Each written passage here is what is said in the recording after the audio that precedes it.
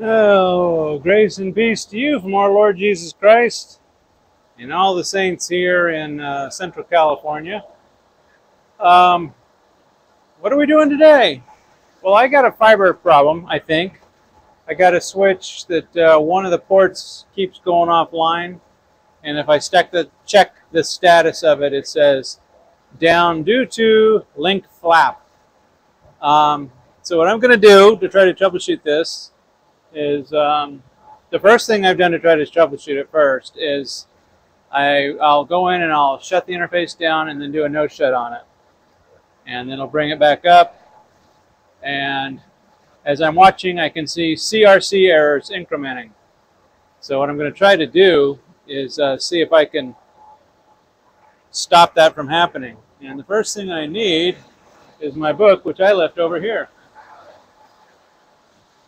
I need my book because I wrote down which port I need to check. So yeah, old school. All right, core switch 2, interface 2.4. So I am gonna get in here, and somebody's in here working.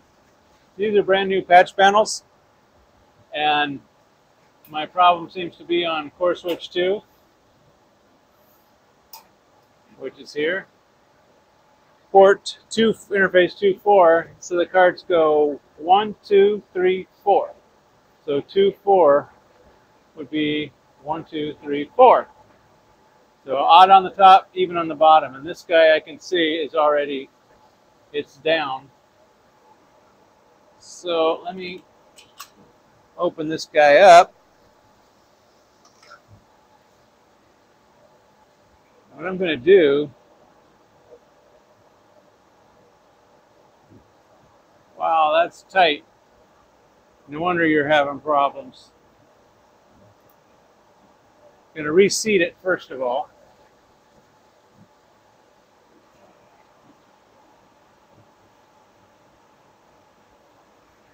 And then we will see what happens. So, pardon me, I'll be right back.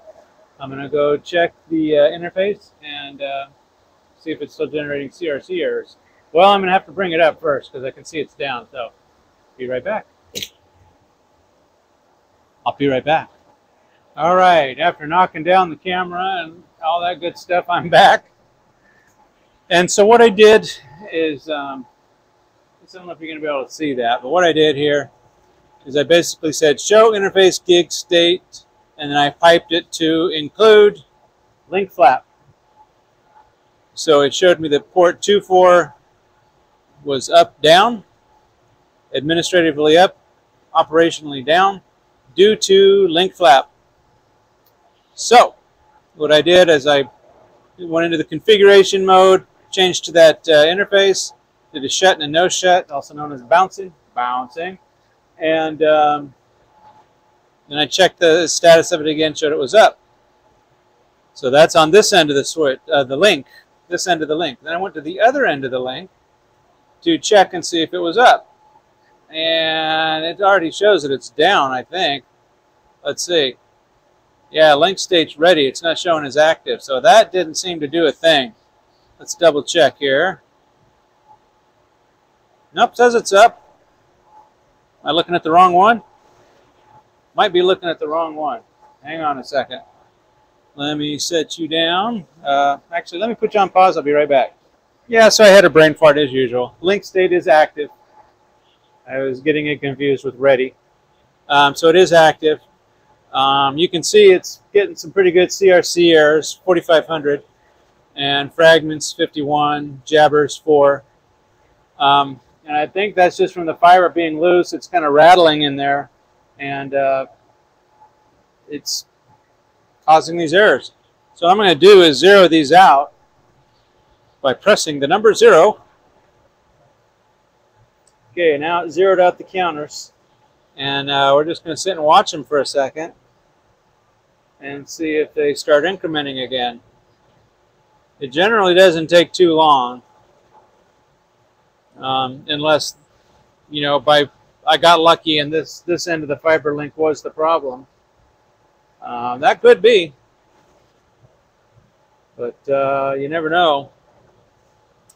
That's one of the biggest problems I have here still are my fiber links from usually from here in the data center out to the switches out in the hospital.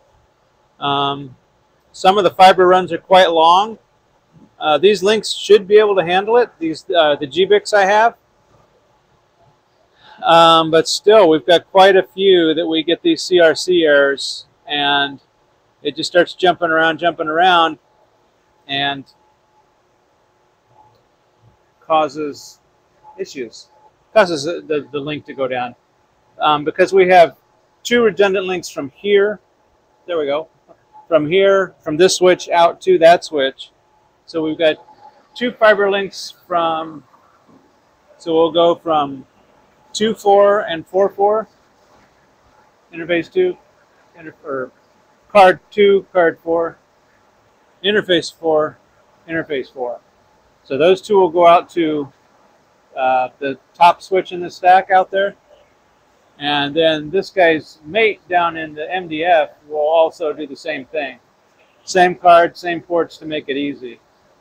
That goes out to the same thing. So as we've got 4 fiber pairs going out there. So 8 fibers total. As long as one of those fiber pairs is up, we're okay. And it looks like we're still doing pretty good here. So you can see, can you see? Yeah, you can see. We're still not getting any errors. It's still active. So we'll call this one good for now, but I know there's more. And yeah, I think the problem is Jose is installing these new fiber patches and he's bumping these fiber cables. And here's one problem: is my boss likes nice and neat fibers, but she'll put these. Sometimes she'll put really tight bends in it here. And I've tried my best to make it so they're not really tight bends. You want a nice radius when it comes to fiber. And she jams them into this thing, and you can see they make a pretty abrupt turn on some of them. And that's why these things go offline a lot. So this guy was, where was he? 2.4, 1, 2, 3, 4. So it was this one down here at the bottom. That guy. And so what I tried to do is, you can see I just kind of pulled it out a little bit and see if that's going to help. So far it has. We're still, you know, at 0. Let's see what the all the interfaces look like together. So that is all 4 of the uplinks into that switch. So we got 2 going into the top switch on the stack and 2 going into the bottom switch on the stack. And those ports are all configured as aggregate ports. So, and they're all staying up right now. So, well, that's going to be another short video. I'll post an update and let you know if it stayed up or not. But for now, I'm going to call it good. I'm sorry, that was too easy. I thought for sure we were going to have to walk down to the other end and start troubleshooting down there. So, well, you know what? Since this video is so short, let me put you on pause and we will walk to the other end just so you can see what's down there. So sit tight, grab a cup of coffee. I'll be back in a fraction of a second. Just real quick, I'm just walking over between buildings. Here's where all the executives sit in there. There's the old hospital. And there's the new hospital. But oh man, what a beautiful day. Can you believe it's mid-June here in Central California and I am still wearing a jacket? That is just weird. The temperatures are unseasonably cold. So, but what a beautiful day.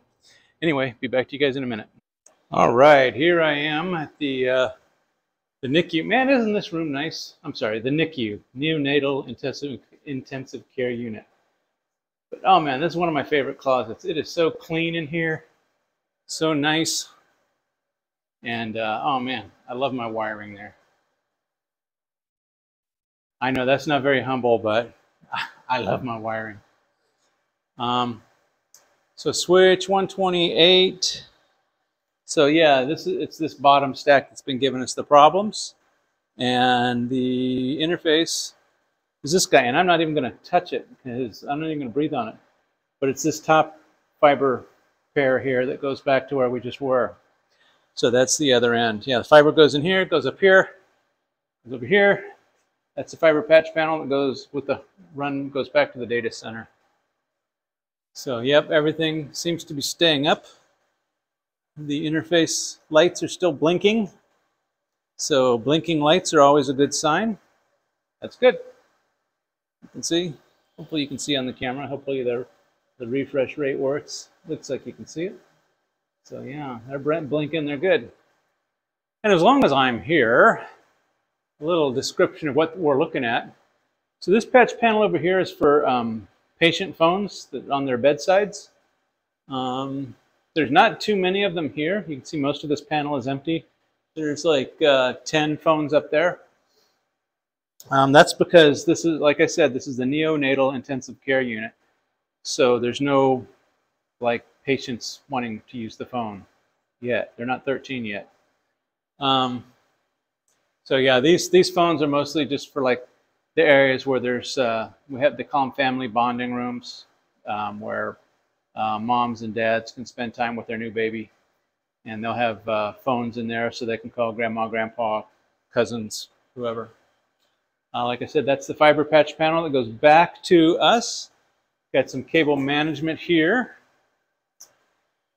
And just like I said, these are the switches. We do patch panel switch, patch panel switch. So here's the patch panel, and it's going to be wired into the switch directly below it. You'll see some orange cables scattered here and there. That's the Philips network. That is another, that used to be a completely vendor managed network. But to save a few nickels and dimes, probably a lot more than that, our hospital elected to go to us managing the network on it. So you'll see that would have been a Cisco switch before, but you can see it's just yet another extreme purple box. But you see the wires are orange, and we do that for a reason, so that we could differentiate. So we could differentiate before. The Philips, it was managed by Philips. The Philips managed network. If it had an orange wire, we wouldn't touch it. Now the orange wire is just tradition. We touch it. So Philips is a Dutch company, hence orange. I guess the Dutch like orange. I'm Dutch. You know that? I'm Dutch. But I don't know about the whole orange thing. I'm not a, I like oranges, but I don't know. I don't know my family's been here for 300 years. Give me a break. So yeah, that's the Philips network. And if we were upstairs, you'd see a lot more devices here with these orange cables going into them. It'd be their wireless management stuff, and we still don't touch their wireless. We just manage the wired side of the house. So anyway, yeah, oh man, like I said, I just love this closet. It's just got capacity up the wazoo. We got ladder racks. We got tons of expansion. Those are all service loops for cables we can add later.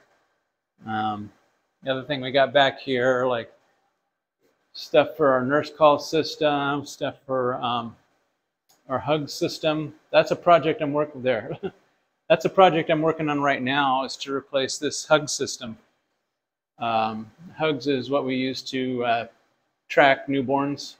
So they put a little bracelet on them, and if that bracelet goes outside a door, an exterior door, it sets off alarms, and the hospital then resembles an anthill that's been kicked over with people running around everywhere looking for that baby that's been taken out without authorization. So yeah, that's the hug system. Nurse call, you guys know what nurse calls are. You need the nurse, you press a button, they come. And then over here, make sure I don't step on anything. Over here is DSX. Those are door controllers. There's so many of them here because this is like a hub for the different doors around the building. And then we have various and sundry fire alarm panels over there. And What is this? Yeah, that's more fire alarm stuff. So yeah, about all I got for this room. And then there's this snazzy torque wrench, not torque wrench, ratchet wrench. I don't know. I'm not sure what that does.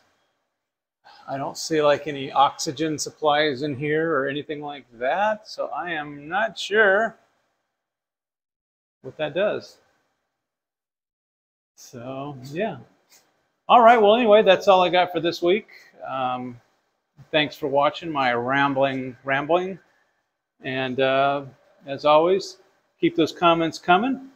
You got questions, ask. If you have suggestions, give them, especially when it comes to troubleshooting fiber, because I started back in the Ethernet days. I never was trained on fiber or anything. It's all just what I've learned as I've moved along. So anyway, that's all I got. If you like what you saw, click the subscribe button, hit the notification bell if you want. Thumbs up, thumbs down. Either way is fine. And really appreciate you guys out there. So as always, thanks for watching. Always give God the glory. Soli Deo Gloria. And we'll catch you guys next week. God bless.